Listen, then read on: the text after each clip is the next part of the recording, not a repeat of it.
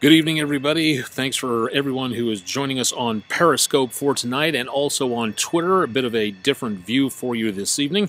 And if you are just tuning in for the first time, this is our usual weather overtime video blog where we try to update you on what's going on with the weather situation in and around the Mid-South area. Again, pretty quiet for tonight. Hopefully going to be staying that way into the course of the rest of the area for this evening. And again, nothing showing up in the way of major problems for tonight, but we may see again the possibility of some more changes coming our way as we get into the very near future.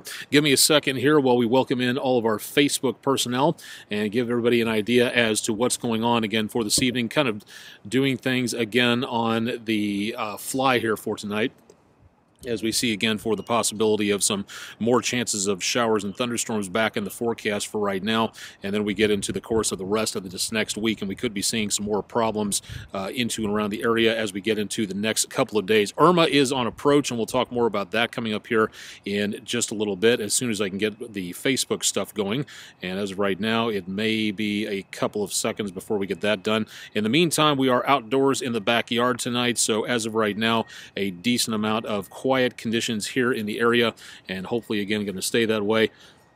Still not working. Okay, we may have to do Facebook a little bit differently for tonight, unfortunately, depending on what's going on here for this evening. So again, thanks for joining us. Let's go ahead and get started and show you a little bit more about what's going on at this point, because as of right now, we see again the potential for some more showers and thunderstorms back in the forecast, but nothing showing up into tonight. And as of right now, the big weather story is, of course, back into and around the area of Florida, as what's left of Irma continues to churn its way up the east coast of, or out the west coast of Florida, and making its way again into and around the area of Sarasota, Tampa, St. Pete, and that location. And that's going to be again the worst of the worst opportunities for chances of showers, thunderstorms, and again the potential for thunderstorms containing tornadoes as well for the evening and into early tomorrow morning. So this is going to be something that we're going to be watching very carefully as we go throughout the rest of the evening. Hopefully we've got a good enough signal here for tonight, and it looks like we are finally live on Facebook. So thanks to everybody for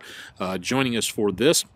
We are live and direct tonight from the News Channel 3 helipad in the backyard. You can see Big River crossing the Mississippi River back there behind me, and again, beautiful evening, so we thought, what the heck, why not drag out the News Channel 3 portable weather desk and let people know a little bit more about what's going on in the Mid-South for tonight. So no problems out here except for a few mosquitoes, which I may have to duck and dive here for just a little bit. Current conditions again, and information about the forecast in the blue bar down here at the lower portion of your screen, and again, very clear skies overhead for tonight, and not really seeing too much of any major concerns for right now. Let's go ahead and take a look and see again, for those of us just joining us on Facebook, again, beautiful conditions around St. Francis and Cordova, fading sunset going on, a beautiful view from downtown as well, and a gorgeous view from Germantown for tonight. Thanks to everybody for joining us on Periscope and Twitter. If you're just joining us, again, the conditions down into and around portions of Florida, not good for tonight. The hurricane has made its second landfall. It did make a first landfall in Key West earlier this morning. St. Petersburg, Tampa, Sarasota getting soaked by these just incredible amounts of rainfall moving their way on through.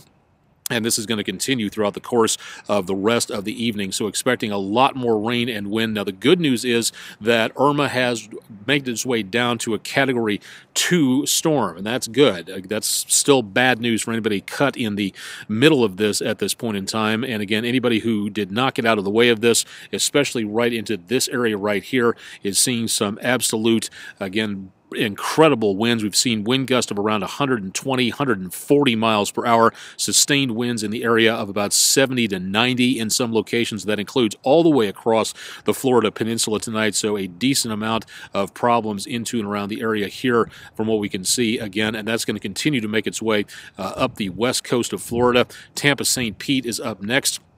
And again, we'll be looking for more potential problems from that a little bit later on. Let's go ahead and show you what's going on here in the Mid-South area tonight after a quick check again of the satellite picture, and showing you again what we're seeing for right now is again that storm right over Florida. But we also have Hurricane Jose well out into the Lesser Antilles, and that could be a problem a little bit later on. We'll talk more about that coming up in just a little while. Irma is going to be making its way into the Mid-South area as we go into the next couple of days. Again, the storm is going to take a while while to make its way all the way up into and around the Mid-South, heading to the northwest, and that's going to be bringing with it a decent amount of rainfall. But here's the cool thing. It is going to be making its way into very dry air, so this is not going to be what we saw with Harvey a couple of weeks ago. We are going to see some breezy winds, 20 to 30 miles per hour as this storm gets closer to us, but the farther it gets away from its power source, the ocean, the less we're going to have to worry about when it comes to anything involving huge amounts of wind or rain. It is not going to be anything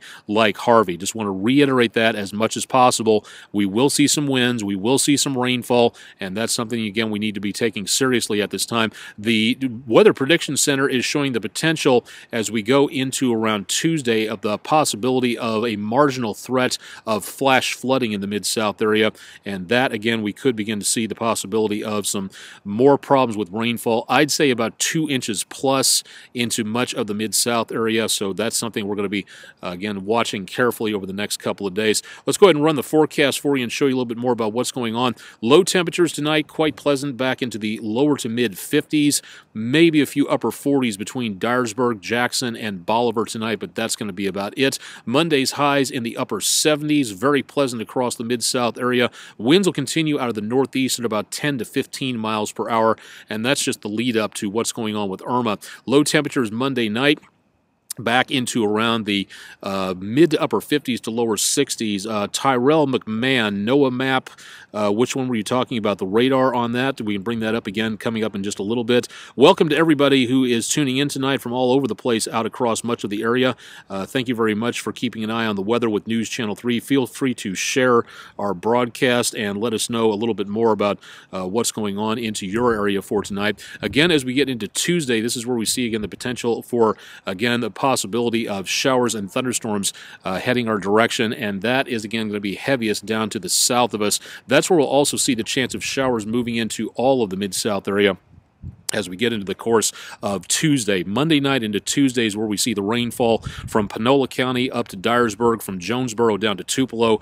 Good chances of rainfall all the way throughout Tuesday, and that's also where we start getting into the very breezy conditions, first out of the north early in the morning, and then as that storm system gets a little bit closer to us, notice right in here as the swirl of energy continues, that is the center part of what was a Category 4 hurricane, Category 5 technically a few days ago, and this is going to, again, be the possibility of seeing a lot of that wind moving on through. Now, wind gusts at this time, again, does not look to be major league problem, but it will be gusty out there, 20 miles per hour plus on the wind gusts as the center part of this circulation makes its way into the Mid-South as we go toward Tuesday night around News Channel 3 at 6, News Channel 3 at 10. The circulation is still over the top of us on Tuesday evening, and then finally begins to work its way out of the picture, heading up to the northeast as we head into Wednesday. But until then, we've got the possibility of rainfall out across the Mid-South and looking like we could see, again, fractions of an inch at first, but all that's going to add up and we could see some more problems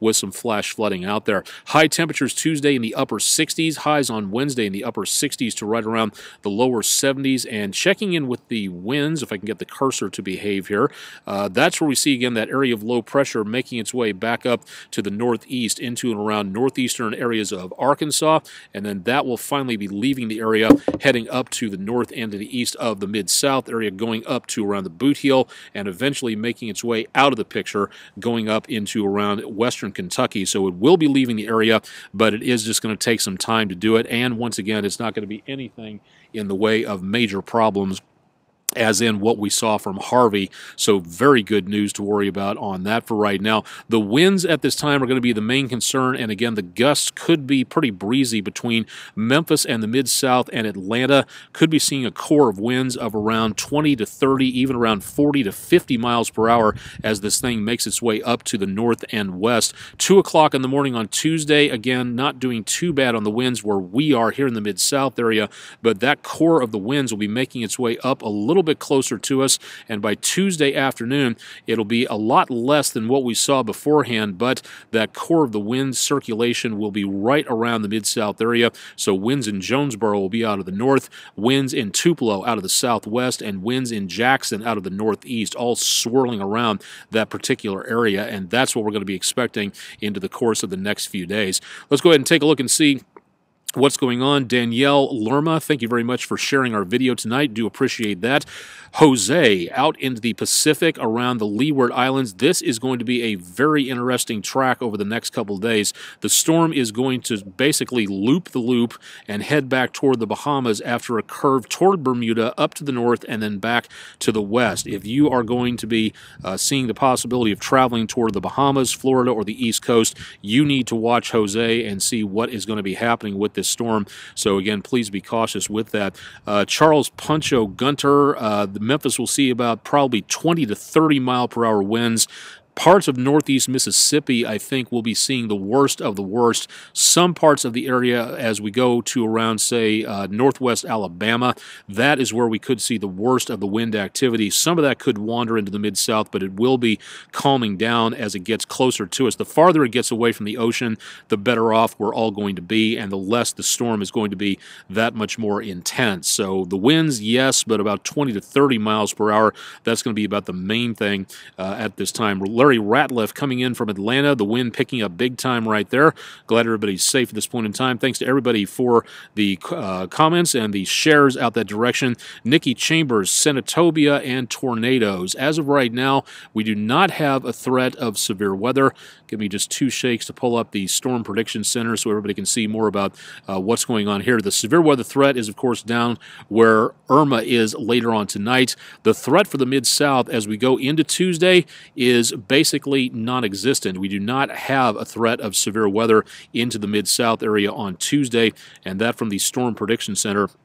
So definitely good news on that. So we do not see a threat of severe weather at all. Now, we talked about Jose, again, looping the loop over the Atlantic and coming back to the west by the Bahamas.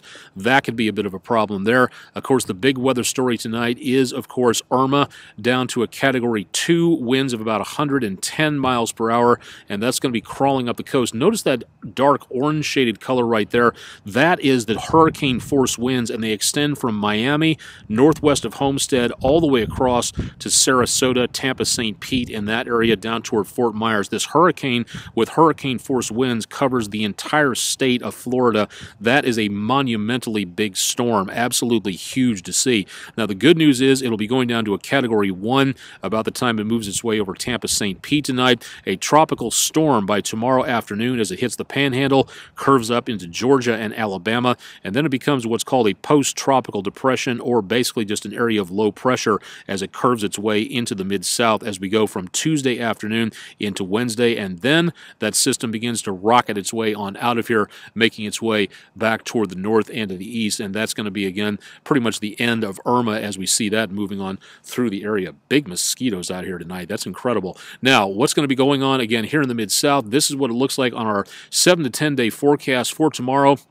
Remembrance ceremonies, dedications, prayer vigils, things like that for the commemoration of the victims of the September 11th attacks. Looks like most of the day should be okay, but again, we could see some breezy conditions as we go toward Monday night and some showers coming on through, and that could be something we're going to need to watch out for. Then on Tuesday and Wednesday, that's where we see the best possibility of showers. Very cool Tuesday, highs in the upper 60s with heavy rain and gusty winds, and we also see again that possibility of some of those rains continuing into Wednesday. Here's what I'm thinking right now. If this storm system, as it moves on through, catches what's left of a cold front, that thing could follow along that cold front heading away from us. And that means that the rain will come to an end earlier on Wednesday and then moving out of the picture as we go toward early Thursday. So I'm thinking right now it is at least possible that we could see less rain on Wednesday as the system gets on out of here and gets cut off by the dry air circulating around it. Now, these things, again, with areas of low pressure, air rotates counterclockwise around these things. So as Irma leaves to the northeast, it's going to draw up from the southwest a decent amount of warm air, which means that by the time we hit around next weekend, we could be looking at some very warm temperatures out there, mid to upper 80s. That's going to be just above normal for this time of the year. So expect some warmer conditions across the Mid-South, but dry and looking very nice for outdoor activities as we go into next week. Again, great opportunity for outdoor stuff going on there. And more of our WeatherBug cameras and forecast and information available again at the bottom of your screen at WREG.com/weather if you'd like to find out more about what's going on there. You can catch my forecast throughout what's left of the rest of the weekend on Country 92.5 and Oldies 102.3, and then also on AM 730, Yahoo Sports Radio, Monday through Friday with Bob and Josh on Talkback Live. That'll be coming up tomorrow morning. We'll have the forecast for you. And if you can't listen on AM 730, listen on talkbacklivenetwork.org, and you can find out more information at this point. Charles Puncho Gunter, U of M area will be okay. Everyone has to always have an emergency kit ready. That's always a good idea. And thank you for reminding me of that, sir, by the way, because one of the things that I wanted to talk about is, again, the preparedness level of what goes on down into that area. You need to be ready for these things to happen. If you're traveling, you especially need to be ready for what's going on here in the Mid-South area. If you'd like to know more about how you can get ready, all you have to do is go to ready.gov and find out more about making a plan for you, your family, your place of worship, your place of work, wherever. Winging it is not a plan. Getting ready for things, yes, it's terrible to think about. It's even more terrible to think about being stranded without information, without contact numbers, without water, without food, without any power supply, anything like that. Whatever you can do to get ready beforehand, especially telling your family members about it, is one of the best things that you're going to possibly need to be doing. And this is a great opportunity to learn more. September is, again, the American Prepare-a-thon month. And if you'd like to know more about how to create an emergency family contact plan, this is the time to do it. Now is the time to get ready, and BeReady.FEMA.gov can help you more on that, and Ready.gov can help you get ready for, again, anything in the way of disasters. We've also got a solar storm going on right now. We're not going to feel too much of anything in the way of a problem here, but we are seeing some radio blackouts taking place over the Pacific and up into the Antarctic and into around the polar regions, believe it or not. So we do have a lot of problems going on there. Maria Christine, is it going to be real bad in Memphis? Well, if you mean real bad when it comes to severe weather, no. Real bad when it comes to rainfall, yes, we could see some flash flooding going on, but as of right now, it looks like the worst of the worst from this storm is going to, again, be coming up in the form of a tropical storm, bringing us some rainfall, and that's going to be about it, along with some breezy winds, and that is really going to be all we see from this particular storm into the course of the next couple of days. I'll have more updates on the forecast coming up tonight on News Channel 3 at 10 in just about 90 minutes or so, bright and in the indoor air-conditioned studios without quite so many mosquitoes. I'm going to go ahead and call it a night for tonight. Thanks for joining us from the News Channel 3 Backyard Helipad area. And we'll continue to keep you updated on the approach of Irma and its after effects over the next couple of days on News Channel 3. Todd Demers has his forecast coming up bright and early tomorrow morning on News Channel 3 Daybreak, so please stay tuned for that. And, of course, more details coming up on air and online. Join me on this page right here, WREG.com/weather, for more information. I'm meteorologist Austen Onek, live and direct from the beautiful, dry, comfortable backyard, again, with the exception of the mosquitoes out here. Join me for more coming up on News Channel 3 at 10, and more with Todd Demers bright and early tomorrow morning on Daybreak. Thanks for joining us tonight from the backyard.